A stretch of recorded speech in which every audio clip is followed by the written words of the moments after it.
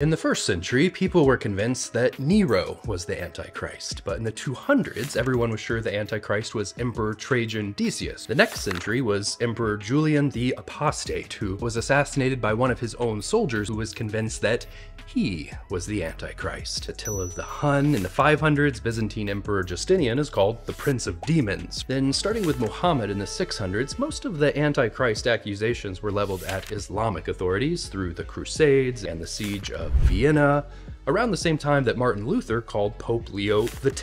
the Antichrist, and the Pope returned the favor. Then we have Napoleon, Lenin, Hitler, Israeli military leader Moshe Dayan in the 60s, Ayatollah Khomeini in the 70s, Gorbachev was a big candidate because of the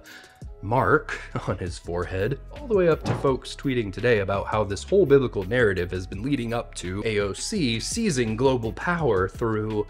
the Green New Deal.